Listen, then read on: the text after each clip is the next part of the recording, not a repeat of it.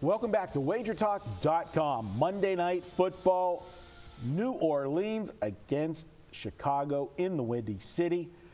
Brian, when they did this one at the beginning of the season, they had to say, this is going to be a great December matchup. You're going to get the Saints looking to home, maybe home field advantage in the playoffs. Chicago in a dogfight with Green Bay. You got an indoor team having to go to Soldier Field in December. All kinds of. We got nothing here. This is two teams that right now, I don't know which one is more disappointing, to be honest with you. Just think, if this was week one, this would have been a huge matchup. Absolutely. Now, the only reason people here at NFL, the only reason people are watching this game is because they got a bet on it. Okay? Really, people bet on the NFL? I heard that. Oh my God! Don't tell a commissioner that. I think the NBA commissioner has probably told him that. The NBA commissioner probably bets on it too. The situation here, the Saints, as bad as it is, they're still alive in the playoffs. They're in a division that nobody wants. I mean, how could you get excited about, normally if your team's, 4-7, 5-7, whatever, and they send out time to send in for your playoff tickets, season ticket holder, you just you chuckle and laugh. They're serious here. They can make the playoffs. Atlanta's in the driver's seat, but they had a chance to open up some ground on Monday night against the Packers, but obviously they weren't going to win at Lambeau. But they made it a lot closer, and at the end of the game, it was interesting, that final drive with Green Bay when they were only up 6, and they were still running the football. I could hear Vegas, all the sportsbook operators, they had to be like, a long-tailed cat in a room full of rocking chairs, because if Green Bay punched that last touchdown in, would have made it 12. They're not going to kick the extra point. They're going to go for 2 to make it a full 14, which would have nailed no matter what line people bet it at. They would have, the over it already. Yeah, the over was, that was over, third quarter? I think somebody gave that out last week here on a video. Did they? Yeah. I think he's the guy wearing the suit, but I'm not sure. That must have been a mistake. I lost my train of thought. Yeah, because you had to get a shot in. I had to get a shot in. I got to prepare my jokes more than that. Yeah. I don't want either one of these teams. I'm telling you. Oh, by the way, I don't remember what I was going to say. Tampa Bay, they got 2 wins on the season? Yeah, they're not mathematically out. Yeah, they're still in the playoff race. Oh, yeah, you see that? But yeah, I can't pick either one of these teams. The first thing I thought of when this line came out at 3, I said, how the hell could New Orleans be a 3-point favorite over anybody? And they're playing the Bears. Yeah. How do you trust either one of these teams at this point? You don't. And the Saints, they lose 3 in a row at home. Then they go on the road and beat the Steelers, who then the following week puts up 41 on Cincinnati.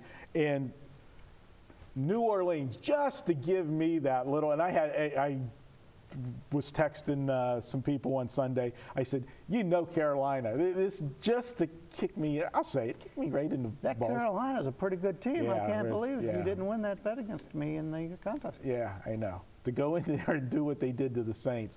But here's a team, as bad as things are going for the Saints, they have something to play for. Chicago has nothing to play for other than pride.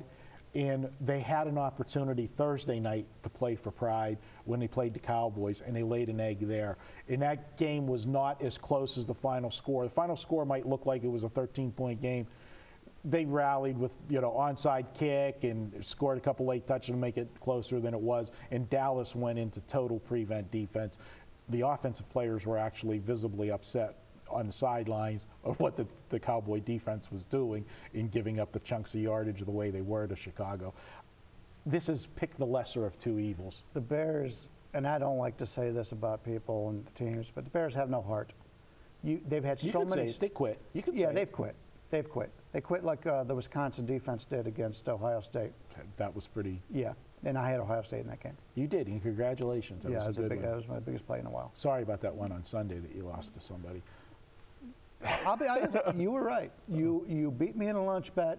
Like I said, it's getting awful cold here in Las Vegas. Yeah. But you were on the correct side, sir. There's no doubt about it. There was no right side, wrong side.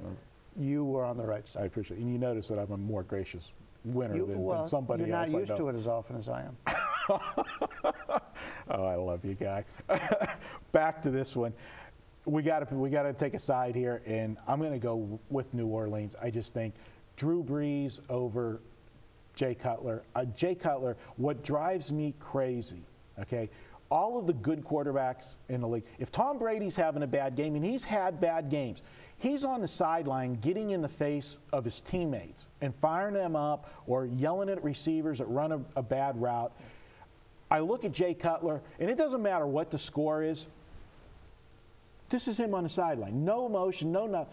I want to see some fire. I want somebody, he's your leader. Who's going to follow this guy into a fire? Tell me. Why would you want to follow him into a fire? Well, you're supposed to. What kind of question is that? You know, football players are supposed to be tough. Go into a burning building, whatever. You're taking him into a fight. This guy, he looks like he's ready to go have brunch. He's been that way when he was back at Vanderbilt. He's the same personality. He's doesn't have many friends on the team, as you can imagine. Yeah, I think Chicago, there's no way I could play Chicago. Like I said, I think they've quit. Let's see if New Orleans has some heart from themselves. Yeah. I'd like to go the square route and say, well, let's just take the over. They're going to score a lot of points. The only concern I have is we have seen over time that the Saints, their offense doesn't perform the same outdoors, on grass, and we're talking about the elements that you could have. That, you know, it's going to be cold in Chicago. That's why I don't want to, you know, maybe come game day I might feel differently. But right now, to me, the lesser of two evils, the safer bet, I think, is to back the Saints, and especially at 2.5, 3 points, where we're just asking them to win the game. I got more confidence in Drew Brees bouncing back than I do Jay Cutler. Both defenses are horrendous, so you'd want to take the over. But these aren't last year's offenses either. If it was last year's offenses, this year's defenses, you score 100 points in this game. But they won't be getting my money. I will not be investing in this Monday Night Football game. There you go. All right. Well, you have it. I'm going to go with the Saints. I've got them winning this one, 31-23. We'll take New Orleans. Lay the points on Monday night. Guys, Monday Night Football, we always tell you about $2 Tuesday. You could head over to wagertalk.com. We highlight one of our cappers, give his best bet away for $2 on Tuesday. Check that out. Also, we launched our new forums last week. Very excited about the new forums and very excited about adding a hockey expert to the forums. He's going to be sharing his information. This guy has been gold. Check him out. He'll be giving his stuff away free in the forums. And if you're new to our forums, guys, sign up, make 10 posts, and email support@wagertalk.com. After you've made your 10th post, we'll send you $10. We'll put it in your account. You can spend it any way you want at wagertalk.com. He's Brian Leonard. I'm Marco D'Angelo. Thanks for watching this week's videos. Best of luck. Cash a lot of tickets. We'll be back next week with more NFL and college action.